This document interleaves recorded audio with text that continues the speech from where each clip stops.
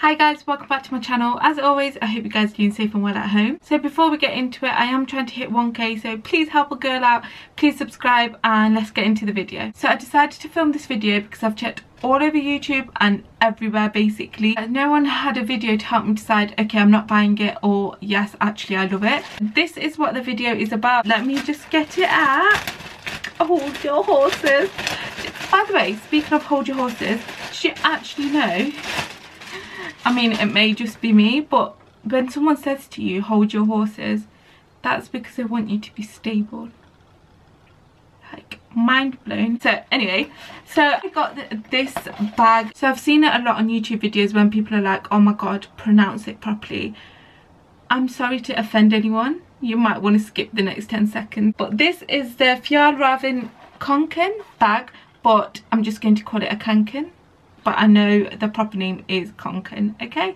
Okay. I don't think they do other sizes. I've not seen any. As far as I know, there's only one size. This is the mini tote. I had no idea that this was a thing until I searched for a Kanken. I wanted a backpack. I've wanted it for absolutely ages, and then when I saw this, I was like, oh my god, this is perfect, because when I wear backpacks, I only tend to wear them on one shoulder anyway, and you can use it as a tote. Hold it from this handle, or with the back handle, basically you pull them through, and it's got that bit that's on the top of backpacks, so that's the stop when you pull it. I couldn't believe this was a thing. I actually treated myself this to my birthday. Don't judge me, my birthday's in October. I've been treating myself a lot for my birthday this lockdown, so yeah. Yeah, it was just such a lovely bag, and it ticked all the boxes. If I wanted the backpack, at least with this I can wear it as a tote and like it, and wear it in different ways. This is £80, but on the Urban Outfitters website it was 56. I know there's a lot of controversy around Urban Outfitters at the moment. I did purchase this before I knew, and it went down to £56. I then used a £5 off that I had, so which made it £51, and then they decided to send me 20% off, so now it's £44 or something. I don't think a lot of people know, but I love bags like this. I love the backpack for absolutely ages, and I wanted one. I'm not gonna lie, they are expensive. I know they're meant to be durable, but it is expensive if you think about it in the short run. In the long run, obviously, if you're not buying backpacks and you're using the same one, then of course it works out better for your money, but it's just the initial shock that I was like, okay, I'll treat myself for my birthday full price. And yeah, until I saw this on their website on sale. So like I said, you can hold it as a tote, you hold it from here, or you can flip that, or you can use it as a backpack. So this bit towards the end, if you lift them, they actually enable you to make the strap bigger. Take that off and then push this through and make them bigger, so the button's now there. So if I do the same on the other side, they do go a little bit longer, but not as much as I prefer, like the quite low look. Even though I've stretched it, I mean, I can get my arm through it. That's a positive. If you can tell how high it is, look at that. I mean, it's practically touching the sky. Why? I can't even bloody get it down. So I like mine a lot further down, a lot. And to be completely honest, there's no need for it. If I had a couple of balloons strapped on each one, I'd be flying away. I don't get it. Like, it could be the near perfect bag if it wasn't for the straps. And for that reason, I am going to give it back. In here, it's not too bad, but it still looks awkward. It's like, okay, what are you trying to achieve, love? The thing is, because I don't have any other sizes as well, I didn't see any. If they have a large one, then it will be much better. But for children, yeah, it's absolutely perfect. But your girl's a fully grown adult, and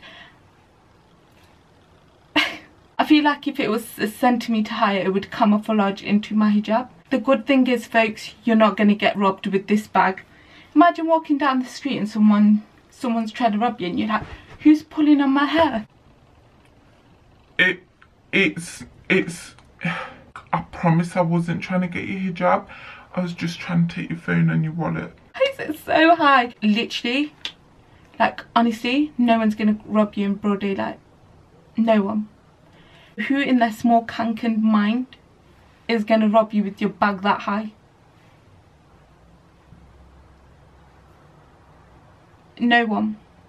I don't know where this is going. I'm just so gutted because I had such high hopes for it. That for me is the biggest put off. You've got a name and a contact number there. This in the middle like a divider, and then you've also got this at the back. And a lot of people say, yeah, and it does actually say on there not to take this out because that's what keeps the shape of your kanken. Now, a lot of people say that this thing is also used as a seat pad. I don't know if that's true. I don't know if someone's winding me up on the forums, so when you go for a picnic you can use that. I feel like I would get a lot in there for what it is. Obviously with the backpack I feel like I could do my whole shopping and put it in, but not necessarily with this, but it would allow you to fit a lot in. Also have the classic, these bits to put your water bottle in, and this bit as well to put your phone and stuff in. And since 1978 thing in there. Do forgive me if I've missed anything out. If you want to know, then just leave me a comment down below.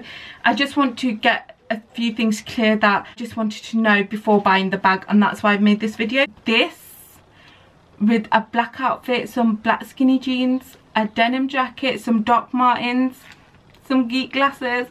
Oh my god, such an outfit. It looks like when you hold it like this, I think it's so cute. Like as a tote, it's a nice length, and again I can get my arm through it. I really like it as a tote, but again I wanted the Kanken backpack experience as well.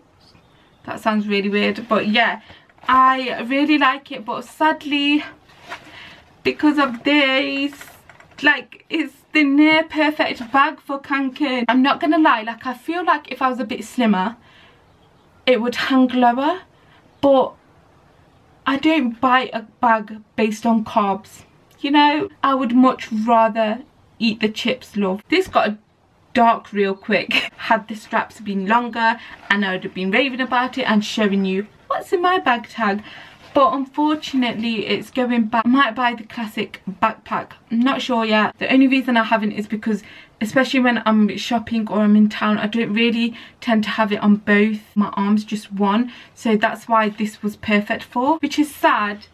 Very sad. Sadder than I'm making it out to be actually, but there we go. That's Samina for you. Honestly, I've seen so many reviews where people have actually sent theirs back due to that reason. It will not make it to my collection of bags that I do not need. Kanken, if you are watching this, please adjust the straps. I mean, like I said, they could be coming out with different sizes. By the time this goes up, they could have medium and large as well, or a classic. Please make these larger. Really want a Kanken. I wanted to get the forest green backpack, but then I was like, am I wasting money? Will I use it every day? Will it go with every outfit? And not gonna lie, part of that was inspired by watching Ruby Granger's channel all the time. She uses hers all the time, and I was like, yes, I need one.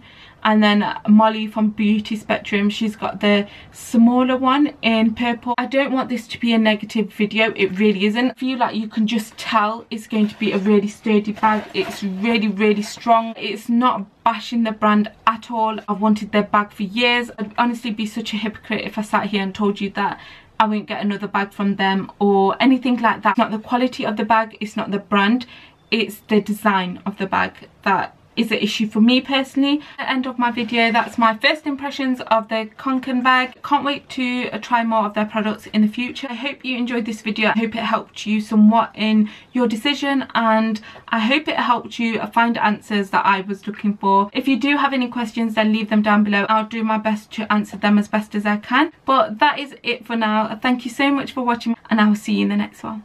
Bye!